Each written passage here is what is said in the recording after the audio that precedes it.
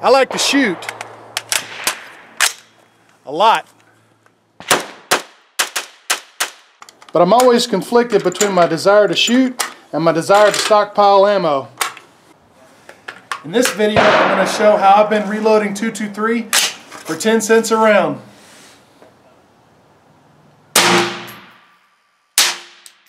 That's about $100 per thousand.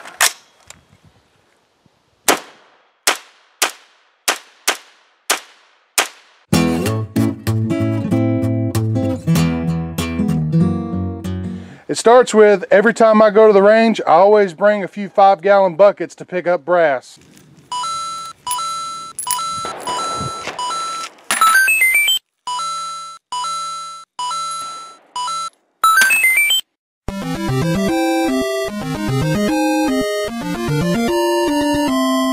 While I'm at the range, I also make sure I collect plenty of range scrap lead from the berms out here using my sifter, a shovel, and a 5-gallon bucket.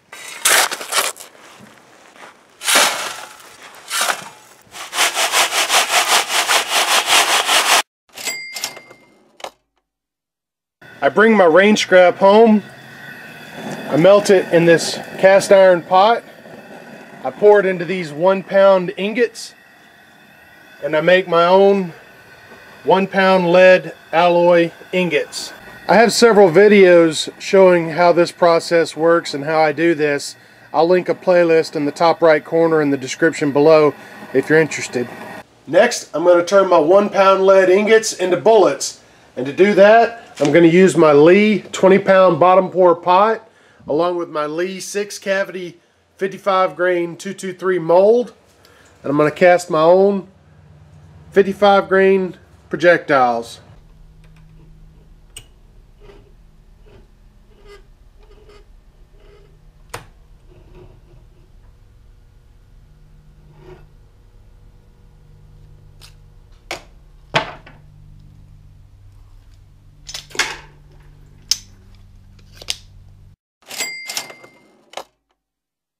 Alright, next I'm going to powder coat my bullets. To do that, I'm going to use this Harbor Freight red powder coat and my Frankford Arsenal dry tumbler.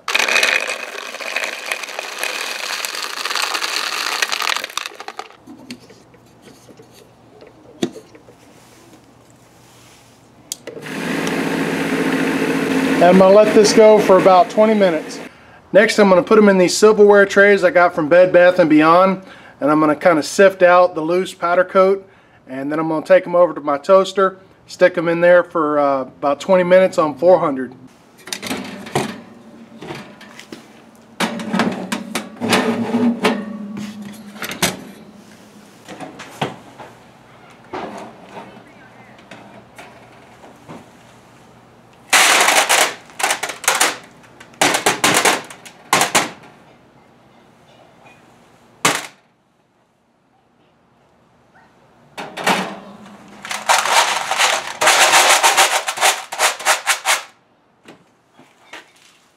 Alright, we'll let those cool off and then I'll break them up a little bit more.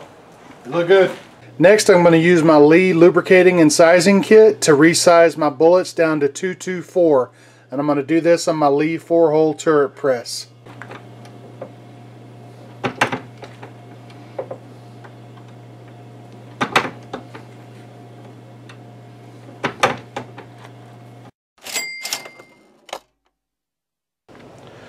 I sort my brass by hand. I separate it out into all these different containers by caliber, and you can see I've got all different containers: shotguns, pistol, rifle, all different calibers. That's a bunch of mixed brass over there that I have yet to sort, and this is a tedious step of the process, but I like to listen to audiobooks while I'm doing this. Makes the time go by faster.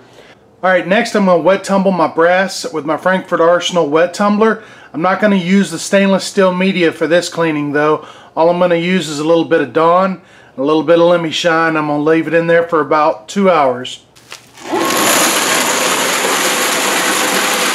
After I rinse off my brass, I bring it in here and put it on this pizza pan, and I place it in the oven for about 2 hours at 220 degrees to dry it out.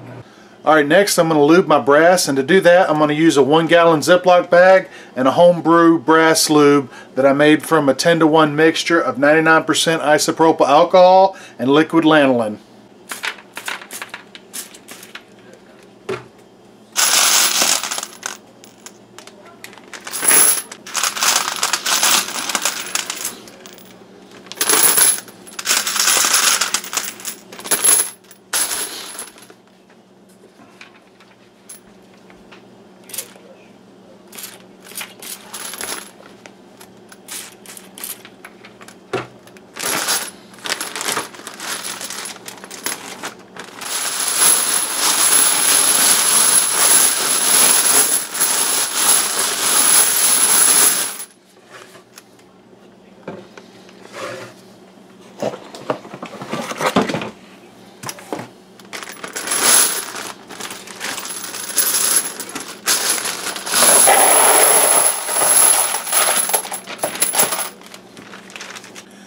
Next I'm going to resize and decap my brass using my Lee full-length resizing die and my Lee 4-hole turret press.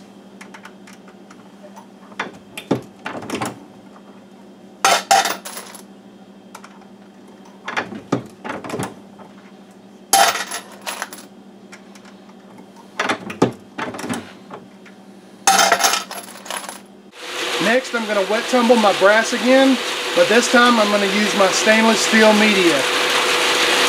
After separating out the stainless steel media with my Frankfurt Arsenal magnet, I put it back in the oven to dry it out. Next I'm going to trim my cases using my 223 tri-way cutter.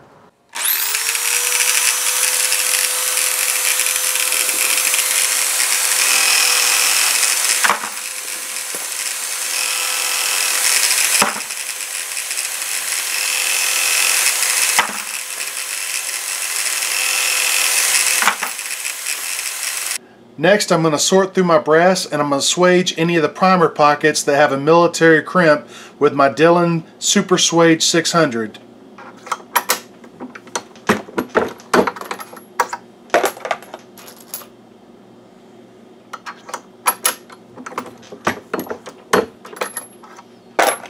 Alright, the last step now that I got my brass and my bullets prepared is to load the rounds. To do that I'm going to use my Lee 4-hole turret press.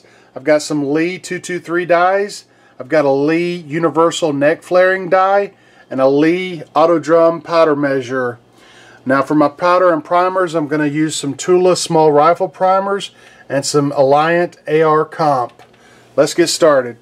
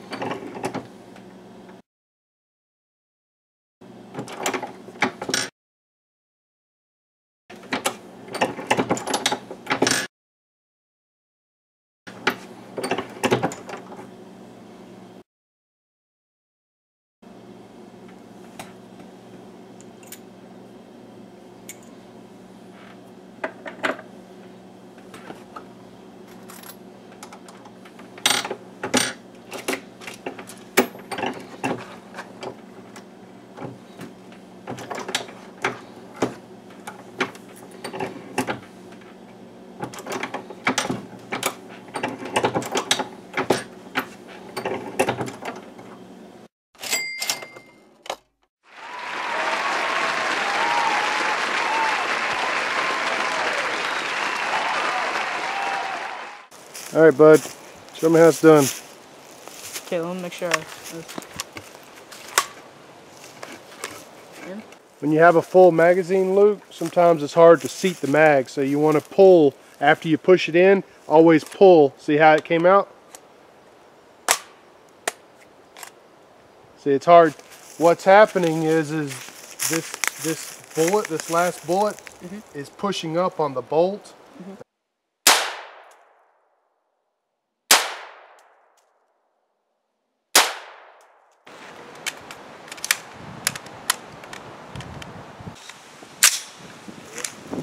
Big safety off.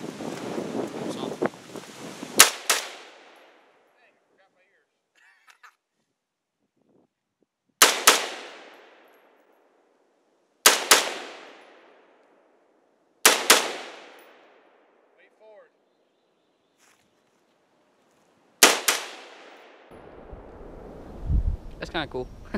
Couple more. Okay.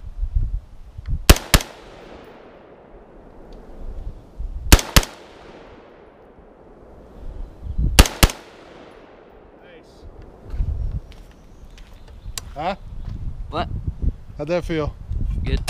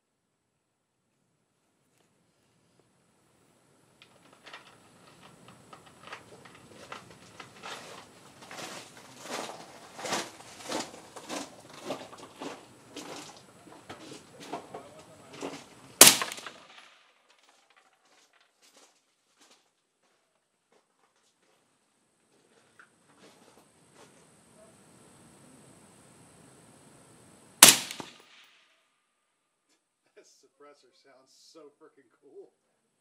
All right, now you're switching targets now. Yeah, I know. How'd that one feel?